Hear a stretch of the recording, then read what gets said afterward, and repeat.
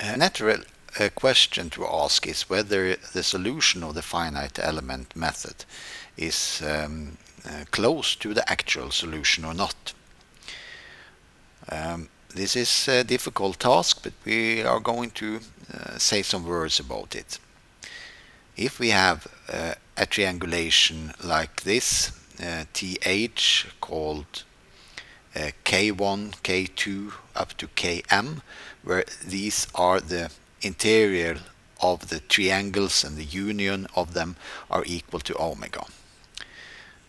Then we knew that this H was given by the maximum length, side length in this triangulation.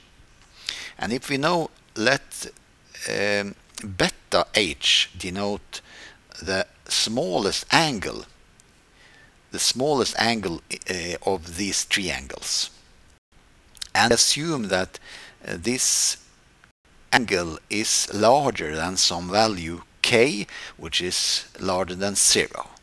So this then we can imagine a sequence of such triangles in a way that they are getting smaller and smaller.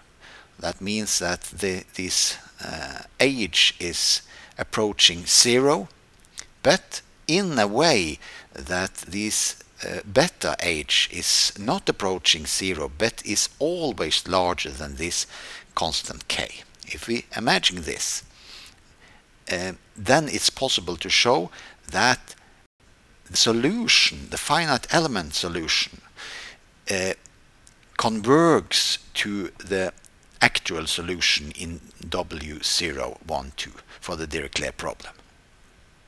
And more precisely, it means that the norm of the difference between the finite element solution and the actual solution goes to 0 when H goes to 0.